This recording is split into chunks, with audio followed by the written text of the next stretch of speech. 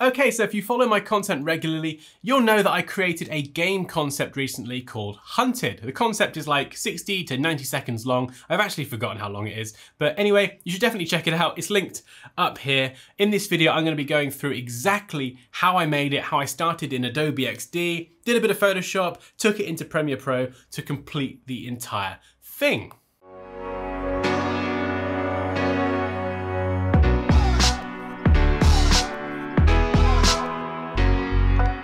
Hey guys, you're watching Dansky, the place to be to develop your creative skills, and in this video, I'm going to be doing a walkthrough for my Hunted game design concept from start to finish. So from XD to Photoshop to Premiere Pro, the entire thing. If you'd like to download the XD file and kind of unpick it, dissect it, what I'll do is I'll link that in the video description. I'll take out the Adobe stock assets because of course I can't distribute them for legal reasons, but you can have a look. Hopefully it's helpful. Anyway, we're going to jump to the screen now, and I'm going to show you exactly how I made this game concept design.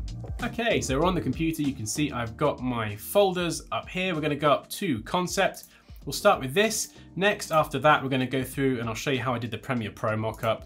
And then this prep folder, well, that's just a bit of Photoshop in between. So first of all, I've got my XD file here. I can toggle this down.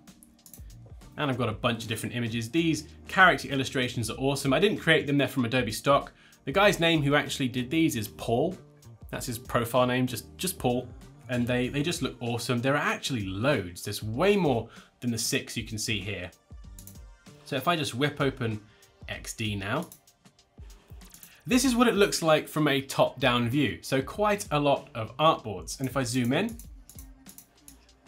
you can see we have our start screen. We just have press start over here. We still have it over here on this artboard as well, with the opacity just turned down. So this is all using auto animate between all of these artboards. It links them together. XD works out the transition, whether it's a change in size, position, rotation, opacity, and it animates that change between those artboards automatically. It's just an amazing feature. Okay, so we have, I think Montserrat is the font for pretty much everything. And then we have another danger for the Hunted logo, and you'll see that text appear for the character names a little bit further on over there. So the first thing I did really was define the entire UI. So I designed this screen here. Once I designed the UI and I'd figured everything out, I just had to then duplicate that artboard and do another version with the highlighted menu option moving down. So I'm using a PS4 controller for this to animate it, and I'll show you that in a moment as well. So you can see here the X or the cross just moves down. So you kind of need a new artboard for every single state that you would like to happen. Now, you might look at this and go, well, that's a ridiculous number of artboards. If I want to make a change to the background or a piece of text or whatever, it's going to take me a long time to do. Well, not necessarily. If you're smart about this, and hopefully you are, you're going to use components. So here you can see I have a master component indicated by the little green diamond in the corner. Now, if I duplicate this, and I need to make a change across my entire document to every instance of this component, watch. I just have to edit the master component, everything else gets updated. So that's a really, really smart way of working, is to set up all your master components for things that are gonna repeat across your entire document. And then what you can do is, if you need to make a change, update that one version, everything gets updated. So if we just go along here, same again here, it's pretty much the same as the first menu. So you're going to go through, you've got the options menu here, and you've got the different options. And we have this little kind of right angle reticle here. This is so easy to create. Pen tool, hold shift, there you go, and you can adjust the properties for this over on the right hand side. So I can make it a bit thicker, make it white, and you could even make that a component as well. To make new components, by the way, just go over here to your asset panel and you can see component, just click the plus symbol and it becomes a new component. So we could type corner in there, and then I could do that for every single time I use that in my document. If I want to change the corner, I just update that one component. Everything changes, it's magnificent. Okay, so these are quite uninteresting. Next we have the options screen. So again, a lot of elements copy and pasted here. And then we had just had different configurations. So we've got the selected object up here. It then moves down one with the red arrows as well. And it keeps moving down to the quality preset.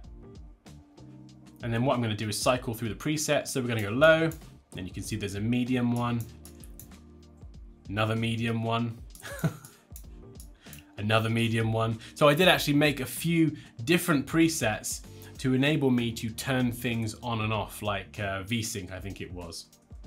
So there's lots of different artboards here, multiple artboards for the same thing. It's pretty complicated, but once you've created them all, like I say, if you have components set up, then you can just quickly and easily make changes across your entire document like that. It's really good. So if I press Command or Control A, you can see all the links. I need to jump into prototype mode first. Look at those links, literally like a bazillion different links. That is a lot. So we're going to jump over to the last screen now. We've got the characters screen. Again, you could set a lot of this up as components. So we've got the name and kind of a little bit of subcopy to describe the character. And then we've got this bit up here. Now this is really easy to create. Just grab the polygon tool, click and hold Shift to create. Now it creates as a triangle by default, but from the property inspector, you can just specify 6 as the number of sides, hover over the corner, hold Shift and rotate 30 degrees so it's pointing up, and then we can just make the color of the border red, increase that weight, and just do the same with a circle. So we'll just give that a red border with a size there, grab the line tool and just draw a line. You can make it whatever color you like. I'm just going to go red again, and then just press Command or Control D on the keyboard. It duplicates the selected object, and from the property inspector we can actually flip this horizontally. Just hold Shift to select both these elements, bring them in, and just make sure everything is in the center. And we can just make sure that is transparent. Group everything together, and there we go. So you can have that there, then you can auto animate it to different ones on different artboards. So that's pretty much how I did that. It's really straightforward. And if you want to get images into that 6-sided shape, all you got to do is just drag them from your desktop into the shape, and there you go. It will populate that shape with the image, and you can double click, go in, crop, all that good stuff. So once I'd done one, it was really just a case of moving these shapes around between the different artboards with auto animate, and it just did the animation. It kind of, you know, it moved. There's some fog there as well. So this was really quite straightforward once I'd actually set up the design. Now if we go into prototype mode, this was all done using a controller. Now typically in XD, the way you would do a prototype like a website or an app is everything works on click and tap triggers. So you tap or click on a specific button, a bit of text or an image, and it does a thing. With the controller, however, because we're inputting buttons on a controller, I'm using a PS4 one here, that isn't assigned to a specific bit of text or a specific image. So if I just jump back into XD and select something, so like the back button, for example, if I click on this, you can see up here I've selected keys and gamepad as the trigger. And then what you can do is actually click a key on the controller. So if I grab the controller, you can see that I can assign it to all the different triggers. So just by pressing the buttons, lots of different ways you can do it. So I assigned this to circle, which kind of made sense because circle, as you can see by the icon here, is the back button, but I could have assigned this action to any object or any layer and it would still perform that action. So that's the difference here, is when you're using a controller, you can assign triggers with button presses to any object in XD, but it does make sense to do it to something like if your back button is circle and your save button is X or cross, just assign it so it makes sense, because otherwise it can get really confusing, but you can assign triggers on controllers to absolutely anything. So essentially, once I'd created the entire prototype, linked it together with auto animate, what I then did was you can go up here to play, and I'll just resize this. So this was the concept. And then what I can do is up here, I can actually click on the record icon and you'll see it starts recording. Now I can't click through this because you know, this isn't a click-based prototype. I need to use the controller. So what I can do now is actually press start, and it goes in, and I can then move around, go into options, and you can see all those auto animate elements, even auto animating the position of the arrows so they move as I navigate down, and how the characters slide in, how all the fog moves differently between different characters. So that is all done with auto animate. So I did a screen recording of this. You can see I've just done one there very terribly. Just click the record icon again, and it lets you save this as a video file, which I've done. And essentially, once you've done that, once you've created your video file that is silent, but once you've created it, you can then go and pop it into Premiere Pro. And one thing I missed actually, just before we go too far, is if we jump into Photoshop, the images I downloaded, this was something I didn't actually use in the end, so we'll ignore that one. But this is how the images looked when they were downloaded. I experimented with a few different ones. I just set this up as a PSD file with an artboard size that matches the artboard that I'm working on in XD. So I just had my character, and then I just added a few effects. So if I turn this on, you can see I've just adjusted some colors, the levels a little bit, or curves, and I've added some light rays.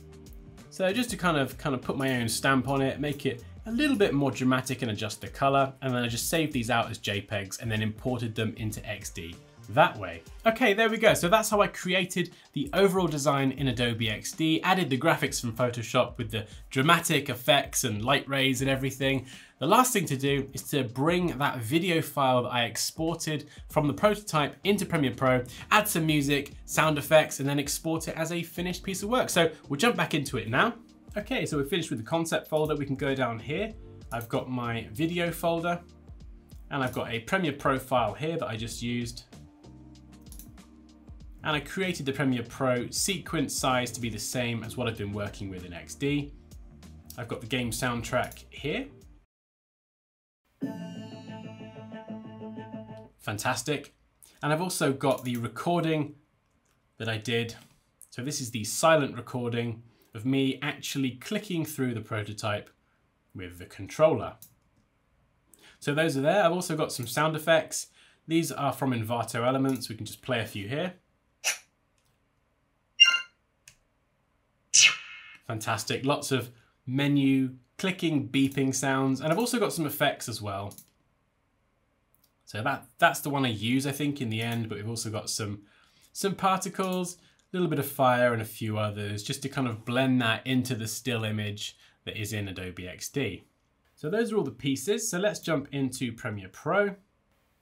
And you can see this is what the timeline looks like. I've added all of those different elements that I wanted to use into the project window here. You can go up to File and down to Import here and just navigate to where they are on your computer. Now for the text, I actually removed this text from the design in XD and added this text in the font to Premiere Pro, so I could then apply this crazy glitch effect. And if you'd like to learn how I created the glitch effect, I actually did a tutorial recently on that. There's a link up there, and yeah, it was pretty fun to see that come together. So the text glitches in and gets smaller. And then as I scrub through this, I'm just going to turn that off. So we'll scrub through. You can see the press start flashes on and off. Now what I've done is I've added that video file. You can see there's the original with the video file. You can just click on this, set the blending mode to overlay from the effect controls window, and you can adjust the opacity. So the reason I brought that in at 60% was just to add some kind of movement, some visual interest to the background. And then we go through here. And then when I actually press start, you can see the hunted text disappears. Now this is really terrible B grade, C grade, D grade animation. If you know how to use After Effects, definitely do it in that, but I'm not as proficient in After Effects, so this is how I did it. It's quite hilariously terrible when you slow it down. So if I just scrub through this frame by frame, you can see that I just made hunted bigger and blur out. And then this separate particle effect just came in. And with particles, all you need to do is change the blend mode from normal to something like screen. So if you have a black background, choosing lighten or screen as your blend mode will just blend that into the background, leave the particles over the top. So the particles kind of come in as the text fades out and gets bigger. It looks pretty terrible when you slow it down. When you play it back though, it looks pretty seamless. And if I turn the music back on as well, there's a little sound effect there to accompany it. I'll mute the soundtrack, as fantastic as it is. So you can see it works really nicely and it happens so quick that no one will know about my terrible editing. Well, except you, you've just been watching it. Okay, so let's scroll along a little bit more. You can see we have some sound effects here. So these are set in position to match with the timing that I actually move around on the video. So you can see a little whoosh sound as I move to the next menu item and a slightly different sound as I enter into the Hunter character selection screen. And then we go back to whoosh sound again, just every time. So that continues to happen. Takes quite a while, but yeah, just define your kind of sounds for going into a menu, out of a menu, your selection sound. So a few different bings, bops, that kind of thing is usually pretty good. Okay, so what have we done? We've added the text, had that come in really cool. We've added some background texture that just runs and loops through the entire thing. We've got that terrible but looks kind of cool effect there for the logo disappearing, and then just added sound effects to every single action that I perform in the video recording. And if I just play a little bit now, we'll just turn the soundtrack back on. And to be honest, all this together with a fantastic soundtrack just really brings the entire thing to life.